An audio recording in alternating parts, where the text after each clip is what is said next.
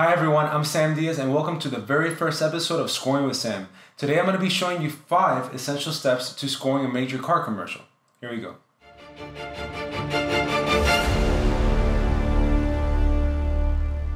Step number 1, get your facts in order, okay? Get everything you need to get from your director, from the filmmaker, producer, whoever is making the movie or film or commercial or whatever, right? Because the thing is, if we start off on the wrong foot, if we don't have all our facts straight, this is going to lead to a lot of problems down the road, right? So that's everything from rates to deadline to temp track to musical references to the feel, everything. Make sure you get all the details from your director. Ask questions. Don't be afraid to ask questions. Asking questions is so important. Like, okay, what are you looking for stylistically? Do you want me to hit any points, any emotional points? Do you have any musical references? Do you want this to sound like this? How married are you to the temp track? Do you like the temp track? Do you want something different from the temp track? These are all valid questions. Once you have all that in order, once you have a grasp on what you need to do musically for the piece, then you can start. Step number 2, once you start writing, make sure that your ideas are simple, okay? Have a simple motif, a simple theme, or something to get you through the piece, okay? You don't want to have too many random ideas. In fact, you don't want to have really any random ideas. You want everything to sound cohesive and unified musically, right? Unless it's a piece where you're jumping from here to there, or you're in different parts of the world. But even then, you want to have an idea that sort of carries you through all of that stuff. I'm going to show you what I mean right here. Here's a simple idea I came up for this piece. So I'm going to turn off the video right now so you can just hear the idea.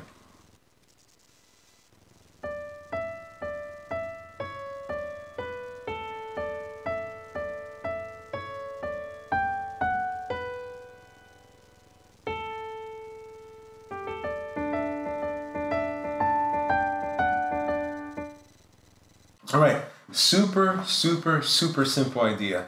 And you're gonna hear that I use this idea throughout the entire piece, throughout all 2 minutes of this car commercial.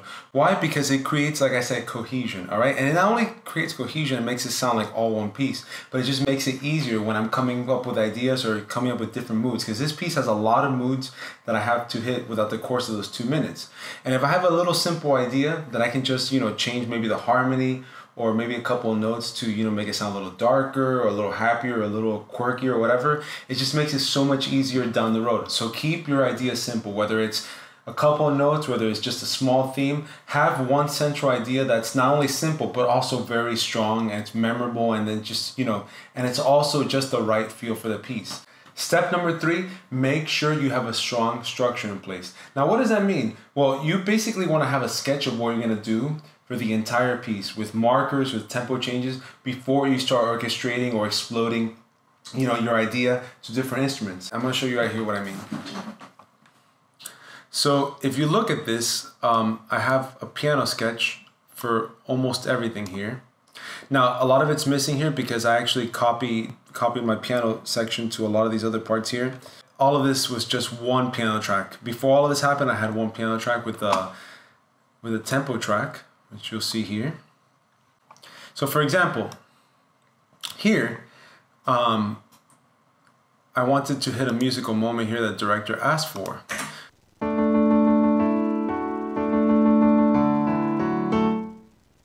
After I had that, I orchestrated it for all the different instruments, and it sounded like this.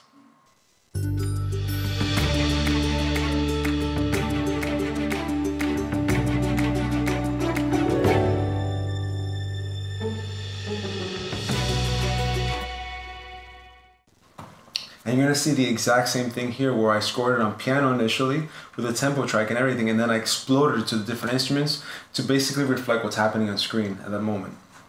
So look at the tempo track here, and as you'll see, there's a dip here to hit this point right here, and it's reflected in the piano right here.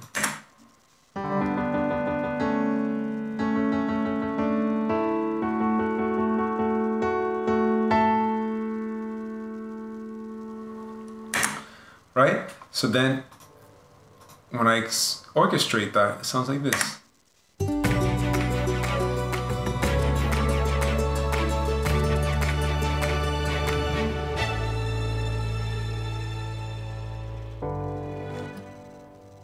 And it just made it easier because there was no guesswork. I knew where that hit was supposed to happen. I already had the tempo track in place. So all I basically had to do was just orchestrate it, okay? Step number 4, orchestration and mixing. So after I do my piano sketch, I like to orchestrate everything and start with just the essential instruments that need to stand out. So in this case, I needed this instrument to stand out more because this is the main instrument that's going to carry us through.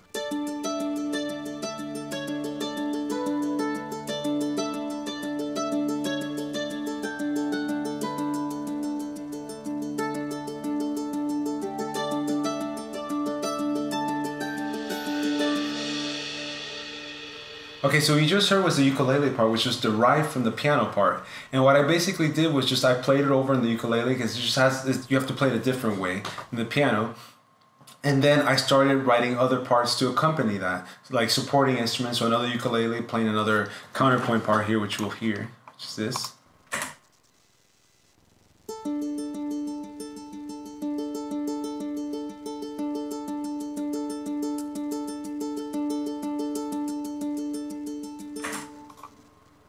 Now when we go into another section here, which is supposed to build up because we have a beautiful drone shot of the car driving through the countryside. So originally in that part I kind of just did this.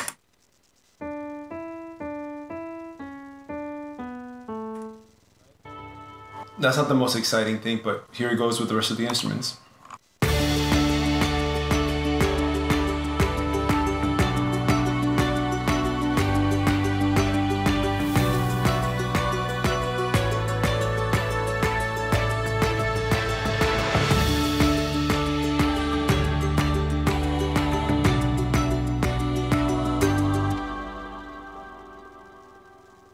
Alright, that's actually the same idea, except I orchestrated it in such a way that makes it feel grander, and I actually added parts to kind of just drive it, okay? And basically what I did was I added a kick, it's sort of a kind of an EDM thing.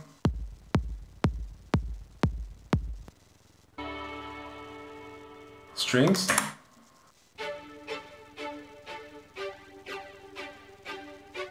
Spiccato strings to be more exact. I added Bulgarian, I think Bulgarian voices if I'm not mistaken.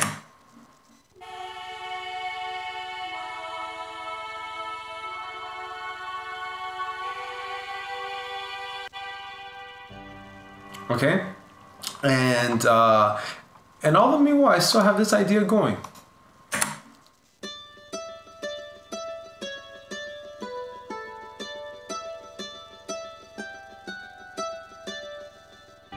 So it just goes to show that I keep that idea going, even though I have all this other stuff sort of like accompanying it. And actually it's not the focus so much anymore. I think the choir is actually the more of the focus. That was my intent, to make the choir more of the focus in that section, you know, just to give it more of a color change. Now when it comes to mixing, it's a very tricky topic and I'm going to make other videos on it, but just to keep it sort of simple, if you have instruments that don't really require low information, then just get rid of it. Vice versa, if you have instruments that are more low information, don't really need high information, get rid of it, okay? Carve out space in your EQ for other instruments to fill up those gaps. So for example, if we go in here and we look at my Pro channel here, I have a high pass on this, I have a high pass on actually almost all these guitars. I have a high pass, and this one I have a low pass as well, because there's a lot of like annoying high information stuff that I didn't need here. For this guitar I have a high pass here with some frequencies that I took out, and then but if you look at the bass and stuff like that, I have a little bit of a high pass, but I'm letting all this stuff come through. And then for my sub bass here, I'm just letting this information come through because it's more of a subby instrument. And then another thing to watch out for is your levels, okay? You want some instruments to stand out more than others. And then instruments that you don't really want standing out, or that are basically just getting in the way of the melody or whatever, you can either just drop them or just lower them a lot in the mix. Sometimes I drop instruments a lot because I just don't need them at that moment. And you don't need to have everything playing at the same time. Why? Because then you're going to exhaust the listener. You don't want to exhaust your listener with all this information being thrown at you all at the same time. So be very wise with not only your orchestration, but with your mixing and with the way instruments come in and out and the levels of them, all right? You don't want things poking out too much when they're not supposed to be poking out. Just make sure you're making very smart choices when it comes to orchestration and mixing.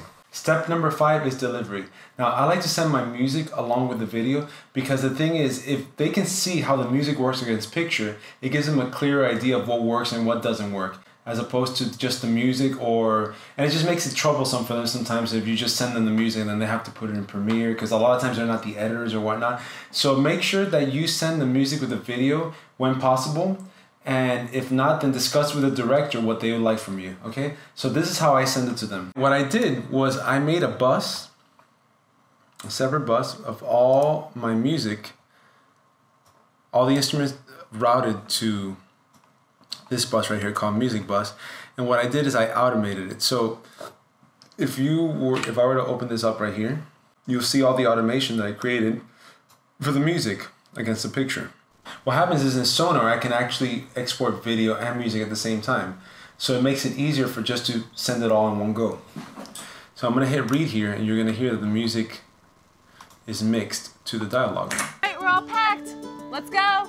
Coming, coming. I am thrilled we're getting away from all of this and roughing it. Come here. Roughing it.